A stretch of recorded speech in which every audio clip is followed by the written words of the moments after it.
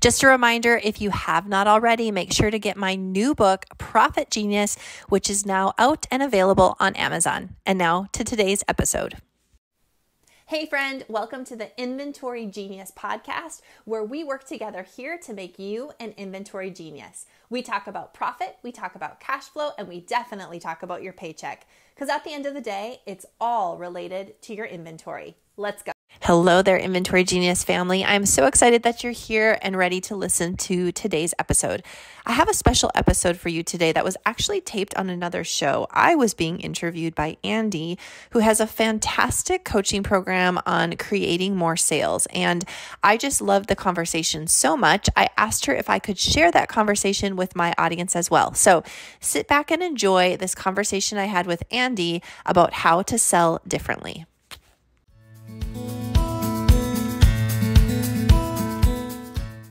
Welcome to the She Sells Differently podcast. So excited that you're here today. And I am really excited to have Ciara Stockeland from the Inventory Genius podcast as my guest today.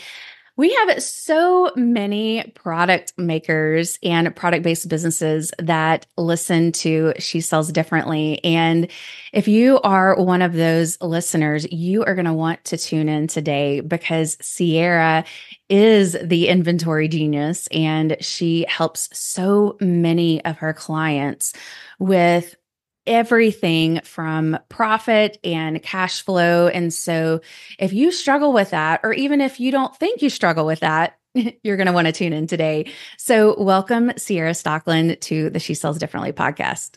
Hi, Andee. So excited to be here. Yes, thanks for taking time. So before we dive on in, can you share a little bit about your background and how you got started helping businesses with inventory and cash flow? Yeah. So I always say, when I tell my story, I launched my first retail business in 2006, which is true. But I've been a small business owner since the age of 13 and even with inventory. So I had a theater business, which had no product or inventory. But then at the same time, I was also creating. So I've been a maker. I would knit these beautiful little sweaters and handbags and make beautiful jewelry. And I would just go door to door to little boutiques. And I'd walk up with my box of samples and say, hello, this is what I have. Can I talk to the owner? So I was doing that. I had that brand. But my first formal brick and mortar was launched in 2006. It was a retail store. And I built that, grew it, and franchised it. We had 13 franchises around the country. And long story for another day, I ended up losing everything. So even my home after about a decade in the retail business. And it was at that time that I was forced to make a decision. I was literally on my couch, literally with a box of tissues. And I had gone from 7-figure business, team of 12, corner office, warehouse, all these locations, so much to do, to now nothing. So my kids were in school, my husband was at work, and there I was with nothing to lead, nothing to do. And I thought, what was that all for? And I had the opportunity to say, I can either sit here and cry, or I can build again, but do it differently this time. And so I chose the latter, thank the Lord. And so with that decision, I had to be introspective. A mentor of mine once told me, Ciara, when things happen to you in life, and they will, hard things, sometimes they're out of your control. Sometimes it's beyond you. And really how we lost our business, which is a crazy story, really was of no fault of our own. But she said, but you always have to see what part of that you need to take responsibility for. And so as I sat there, I thought, you know what? Part of this is on me and how I ran and operated my business. I was always building it from sales instead of profitability.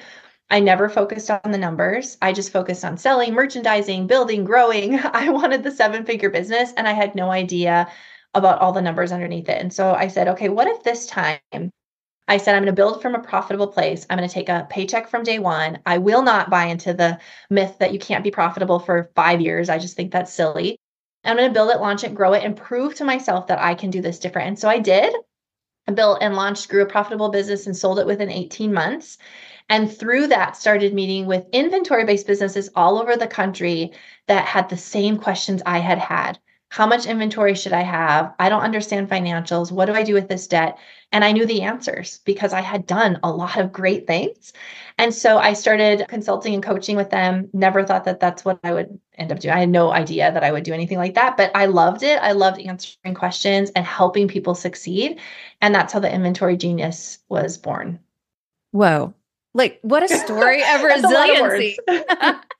That is a story of resiliency if I've ever heard one. Like, that's incredible. You have a powerful story and testimony in that. So yeah, thanks for sharing.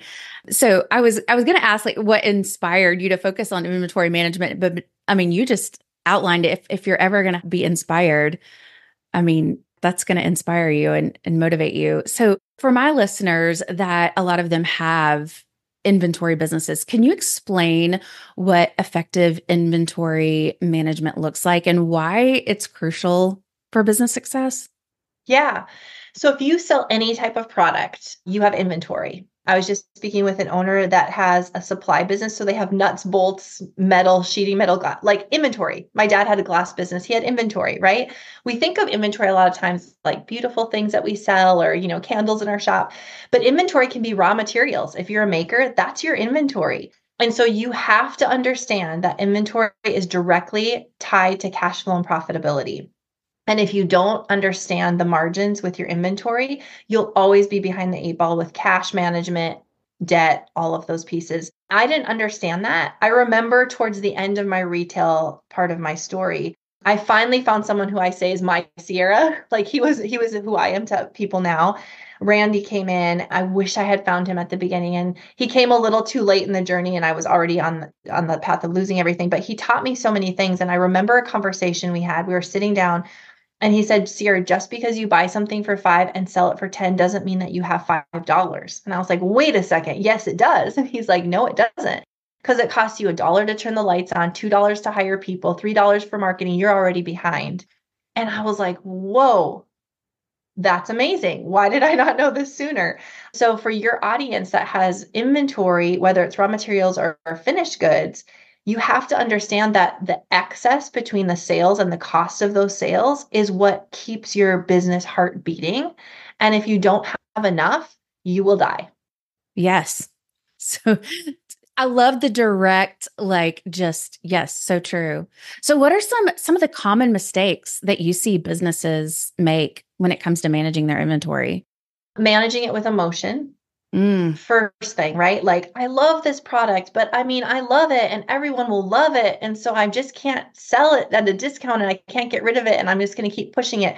Your customers tell you what they want with their wallet. They like to talk a lot. I mean, I'll tell you, I had brick and mortar stores. They'd come into the counter. Oh my goodness, if you carried this, if you carried that, and I would bring it in because I would buy off of emotion. And then I'm like, hello, where'd you all go? Right. They tell you what they want with their wallet. If they're not buying something, they're not going to start buying something. And so a lot of entrepreneurs manage with their emotions. I think not understanding or grasping the severity of the importance of focusing on numbers.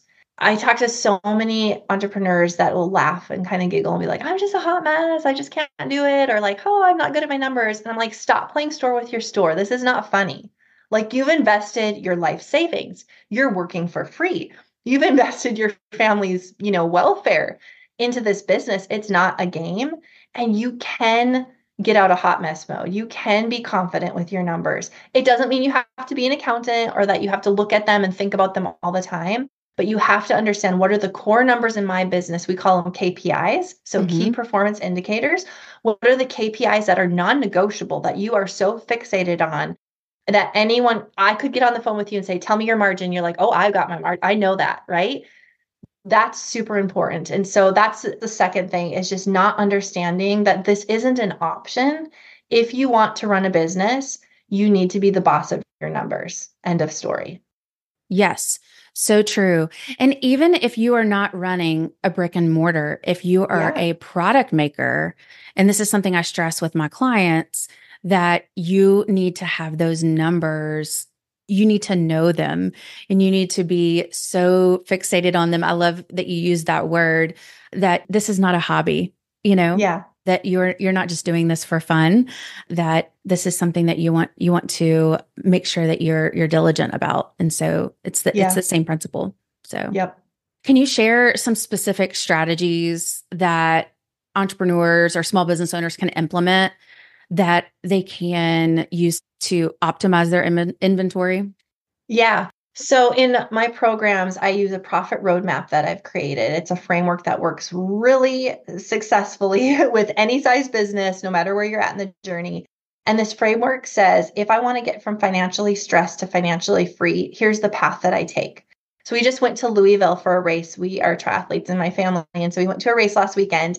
And the first thing we did when we got in the car is punch in the location in our GPS, right? So we could have tried to get to this location on our own. And we kind of know, take 65, you'll get to Louisville, and then we could have muddled around. Or we can just punch it in and take the shortest route without the car accidents, the scenic route, whatever we wanted to do, right? We need to do that with our business too. So the first strategy is deciding, what does financial freedom look like for you in your business? What does success look like at the end of the journey? And then backing into that and creating a roadmap or a profit roadmap for how to get there. And then I think the second strategy is just a simple business budget. And don't let that make your skin crawl. People are like, I can't live by a budget. Well, you have to if you want to be profitable. So, and a budget's super simple. It's just a math problem. This minus that equals this. And if that is too much and it doesn't give you enough this, then you have to rework the math problem. So a lot of times I'll talk to someone and they'll say, I just keep doing all these things and I don't understand. Like, there's no money at the end of the day. It's a math problem. We don't like it to be that simple, but it truly is, right? The sales minus the cost of those sales minus what it costs to run the business leaves us either in a deficit or in a positive place, right? And if we don't like where it's leaving us, we have to fix one of those numbers. So just creating a super simple budget that outlines your sales goal, what your product costs you, how much it costs to run, and then what's left at the end of the day will get you so much farther down the road than the majority of those around you. Yes. And it's so interesting how we overcomplicate things so often, whether we have a business background or not. We tend to overcomplicate things, and it's really so much more simple than we make it out to be. And I think we overcomplicate things actually because we want a quick fix. Because the most simple way is usually hard. Yeah. So the math problem is not difficult to equate. It's difficult to execute on, because it means I have to say no to things. It means I have to sell inventory at a discount because I need to get rid of that old stale stock, right? So a lot of times simplicity is difficult and complexity makes us feel like we're doing things. And so we like to overcomplicate things because then we feel important, we feel busy, we feel like we're moving, right? And simplicity is often, here's what it is. It's black and white. Yes or no. That's actually very insightful. Yeah, very true. So, as we talk about market changes and things like that, how can businesses adapt inventory strategies with market changes and unexpected disruptions? Yeah, I think it goes back to simple. This is part of one of the stops on my roadmap that I go through with clients, simplifying. So I love to give the illustration of vodka lemonade. I bought my husband tickets to a Billy Joel concert at Notre Dame a couple of years ago. And I felt like, I still think that's going to be the best gift I ever get. I'm not a good gift giver. So I'm like, I scored with that one. And so we got to the concert, we walk up to the stadium and I'm thinking, okay, we're going to grab a couple drinks and some snacks and get ready. And then we get up there and of course it's a stadium. So they sell beer and I don't like beer. Not my jam. So I'm like, well, that's disappointing. I guess I'll have to have water or something, whatever. And then I look over and I see a vodka lemonade stand. I was like, perfect. That would be a fun drink. I will get that. So I head on over to this long line and I thought, this is an illustration I can use with my clients. They sold one product, one size, one price point over and over and over again. And we could say, okay, that's boring because we want to sell spritzers and we want to sell slushies and we want to sell popcorn. Nope, they sold one product. It was vodka lemonade. And I think as we're adapting to what's happening in the market, the entrepreneurs that have a boring business model are most often the profitable ones, right? Because exciting things are risky. So if we bring in this line, if we try this size, if we bring in this product brand, whatever it looks like, right? Now, that doesn't mean we don't innovate, we don't try things. But I would say the vast majority of the time, we've way overcomplicated our business model too. And our customers are like, I don't even know what you sell. And I guarantee you, every single person in that line knew this is vodka lemonade. If you don't like vodka lemonade, that's fine because there's plenty of other places for you. But if you're in this line, this is what you're getting, this price, this size, right? And so it actually drew more customers than it would have if they had 10 product options. And so think about, what is your vodka lemonade? Like, what's the thing that you can market, you can advertise, you know exactly who the avatar is, you know what to charge, you know your profit margins on it, and then you just sell the bejeebies out of that. That's your thing. Yeah. Yeah. I've also heard it said a confused mind says no. And I think that that goes along with that because, yeah, when we offer the consumer so many different options, they get overwhelmed. And, that's to your point that when we give them, here's your option. I mean, here's what we have to sell. Yep. Sometimes they don't like choice. Yeah. So, yeah, simplifying is so much better. Yes. Yeah. So, how can my listeners begin to shift their mindset and practices to see immediate improvements in what they're doing with their inventory? Yeah, I think I want them to just stop for a minute and ask themselves this question: am I interested or committed to success with my business? Because everybody that comes to me is interested in getting rid of debt, making money, taking a paycheck. They're all interested, right? But the people that follow through and do the work are the ones that are committed, meaning that they will do what is inconvenient. They'll do things that they're like, I've had clients say, when you told me to do that, Ciara, I was like, you're nuts. But I paid you. And so I trusted you and I did it. And look where I am, right?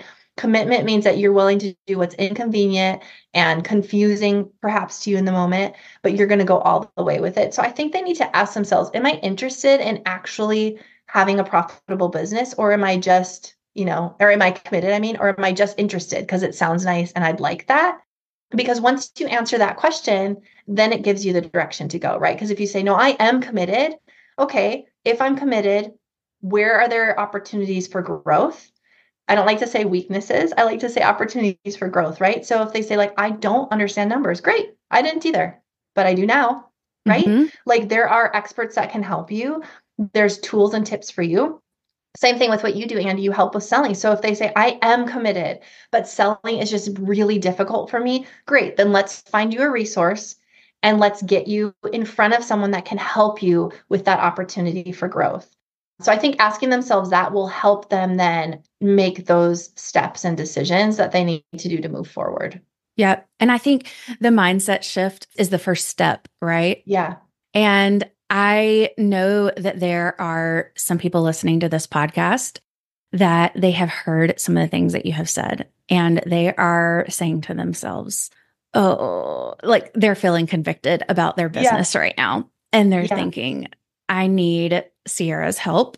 And so if there are listeners out there and they're thinking, I need to learn from Ciara, what would be the first step for them of how they can reach out to you or even just get in touch with you and find out more about the Inventory Genius? Yeah. So I would just go to my website, ciarastockeland.com, and I have a really fun quiz right there on the page. So just click on Let's Get Started and it will get you into that quiz. We all love taking a quiz. Let's figure out where you're at. What's the pain point that you have right now when it comes to anything numbers? Take that quiz and then it'll guide you and direct you into where you can best fit working with me and how I can help you where you're at and where we can get you. Awesome. And I will put that all in the show notes. So anyone that is listening can just click that and go take that quiz. Anything else that you would like to share with our listeners before we wrap up? Yeah, I want to offer hope because I would say the vast majority of you that are listening are in debt, are overwhelmed, feel like you've really screwed up when it comes to cash and money. You've kept investing, you haven't paid yourself. I was there. Like, I know what that feels like. So there's no place for you to have shame, guilt, or that imposter syndrome of like, I look successful, but behind the scenes, I'm totally freaking out. We're all there. We've all been there, right? But I have seen the transformation in women just like you that have come to me and said, here's where I'm at. In fact, let me give you a story because I think this would help to inspire. So I had a client, we got on a consult call and she said, I'm going to cry. And I was like, that's okay. Me too. I'm a crier. So if you guys work with me, most likely I'll shed tears over your business also. So I said, it's okay. We'll cry together. So she was telling me like, here's where I'm at. And I have so much business debt. She outlined, she's like, nobody knows, not even my husband. I have kept this secret and it is such a heavy burden. And so she went through everything and she's like, would you take me on as a client? I'm like, absolutely. Give me a big old mess. We'll fix it, right? Everything in my mind is fixable. Sometimes the outcome isn't what we're anticipating, but everything can be fixed. So we started working together. I went to visit her for her VIP day, which is part of my program. So I went on site and we worked through everything. And she's like, are you going to fire me now? Like, now that you've actually seen it. It's like she thought I didn't believe how messy it was. I knew. I said, absolutely not. If you do the work, I am here for you. She is profitable. She has paid off so much debt. She's closed one of her locations, which was part of our simplifying process. And she had lots of zeros and lots of commas in her business, right? It was such a tangled mess, but we fixed it. And so I think if whether you have $10,000 a year in sale or $10 million a year in sales, it doesn't matter. We can fix those problems. It's just about asking for help and being committed to doing the work. So I want people here to know that you're not too far gone. Like we can tackle this and we can do it together. That's so encouraging. And from someone that has been there, like we all need to hear that hope and encouragement. Yeah. Thanks for joining the She Sells Differently podcast. We so appreciate your wisdom and just experience. Yeah. Thanks for having me. Thanks for joining the She Sells Differently podcast. We appreciate you joining. And if you want to leave any fan mail, you can click the link in the show notes today and join us next week for another episode of She Sells Differently. All right, that's a wrap on today's episode of She Sells Differently. Friends, it would be a huge blessing to me if you would take 2 seconds to rate and subscribe to my podcast. New episodes drop every Wednesday. Until then, I'm cheering you on in your entrepreneurial journey. See you next time.